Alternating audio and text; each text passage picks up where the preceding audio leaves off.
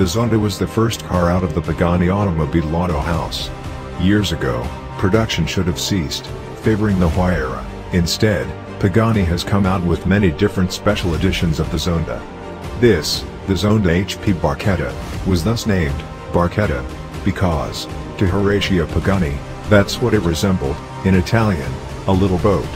Its frame is entirely formed of carbon fiber for an ultralight body and zippy, speedy feel. It's blue tinted, it has a minimized windshield, and it stands only some 21 inches tall, 0.5 meters, at its tallest.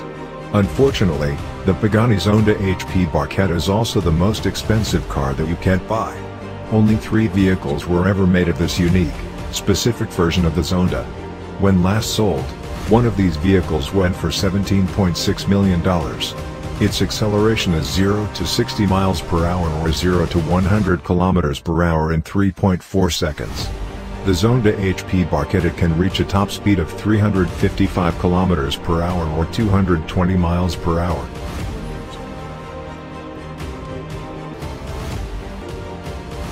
In 2019, Bugatti made a brilliant branding decision when rolling out their latest supercar. Instead of a flashy introduction and name geared to thrill, the French manufacturer opted for a restrained, minimalistic, and instantly iconic title, La Voiture Noire. The black car. No other description necessary. Although, going into details doesn't interrupt the awe of this gorgeous vehicle with a sky-high price. It's got a carbon fiber shell that's sculpted by hand, a quad-turbo W16 8.10 liters engine that produces 1,500 horsepower, and an acceleration of 0 to 100 kilometers per hour, 0 to 60 miles per hour, in 2.4 seconds. Its top speed is 420 kilometers per hour, 260 miles per hour, and its overall performance is precision engineered by an auto house famous for producing the most powerful cars in the world for decades on end. In 2019, it was the most expensive new car available for purchase.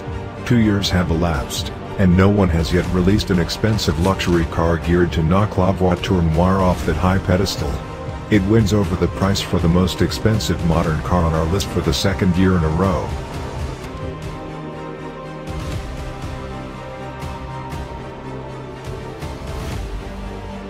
The most expensive car of all time, we turn to history. After all, if you're investing in a gorgeous supercar, it should be one that can tell you a good story. In 1964, the 250 GTO won the Tour de France automobile, marking the 9th year in a row that Ferrari won that race. Only 36 of these cars were made between 1962 and 1963, the specific Ferrari that's the most expensive in the world, at an unbelievable $70 million price point, was victorious not only in the Tour de France, but it also placed in the Le Mans. With a top speed of 174 miles per hour and an acceleration of 0 to 100 kilometers per hour, 0 to 60 miles per hour, in 6.1 seconds, its stats certainly don't thrill today's auto enthusiasts by itself. However, in the 60s, it was the fastest in the world, and, now, decades later, it remains the most expensive car in the world of all time by a long shot.